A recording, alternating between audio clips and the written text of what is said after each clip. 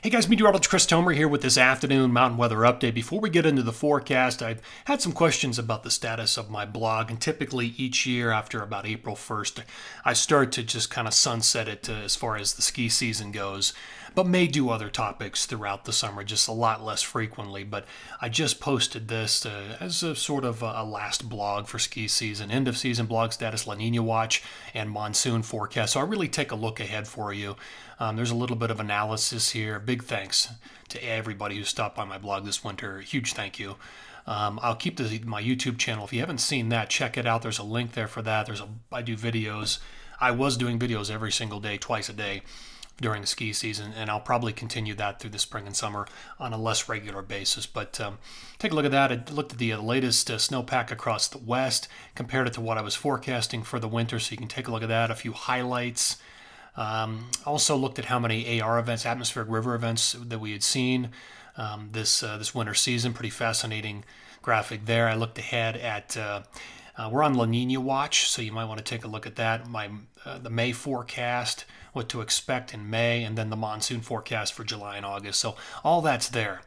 All right, let me just show you what I'm thinking here this afternoon as far as bullet points. So spring pattern continues. Again, we're just waiting, and it's really warming up across the west now. This is what happens in April, but we still have storm systems to go. The next storm system 414 to 417, and there's probably a second storm on the backside that will rotate in from the north, and I'll show you that coming up. In the Wasatch, I'm forecasting moderate to heavy snow accumulation 415 through the morning of 417. In Colorado, moderate to heavy accumulation 415, 16, 17, and heavy again with that second piece that rotates in on 419. So the other thing you have to consider this time of the year is the rain-snow line. The snow levels are going to be going way up. The Sierra is a great example of that. With the next storm system that comes in, it's going to run into some very warm temperatures, and the snow level is going to be really, really far up. Okay, let me just show you the jet stream forecast by this late today, and here it is. So this is what will guide the forecast along. So big ridge of high pressure is settling in here across the west. You can see it right there. Now here comes our storm system diving south into California 413. Then it makes its move into the interior 414, 15 runs through, and then there's a second piece with a buckling northern branch that comes on the backside 17, 18, and 19. You can see the trough right there sitting across the Intermountain West. By this, it wouldn't even be done on 419. Here's the forecast radar and satellite. So now everything clears away. We had a little bit of snow in the Continental Divide of Colorado today, but that'll clear tomorrow. Beautiful sunny skies. 412 also looks very nice. Some clouds increase over Colorado late 412. But here comes our storm system out of California.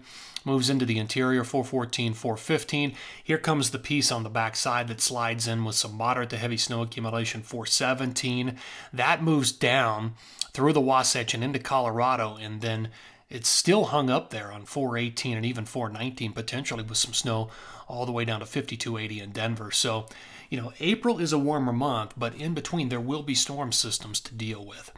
Okay, let's go and look at the latest totals that I've got. Grand total map. By late 419, numbers have crept up just a little bit for the Wasatch, now looking at 6 to 10. Not a whole lot for the Tetons, but in Colorado, the central and northern mountains, we could see 8 to 16 inches of accumulation because of both storm systems. That's a combination of both. Pretty good snow through Hoggaden, up to Big Sky and Red Lodge. And again, the numbers in the Sierra will be much larger if you were to be above, say, 8,000 or 9,000 feet. Okay, let me break it down by time period. So rest of today through tomorrow, basically nothing unless you're up in BC. Here's 412 to 414 transition period. Here comes our storm system out of California, and then it moves into the interior, and this is where we get the bulk of the accumulation, and potentially with that second storm, it brings in colder air from the north with that dip in the northern branch, and you can see what happens. This is when we pick up most of the snow. Okay, let's go to the northeast. I still don't have much here. Some rain showers coming up the next few days, and then potentially some very, very light snow at the tail end of this forecast. All right, guys, that's going to do it for this afternoon mountain weather update. Always appreciate you tuning in here, and take care.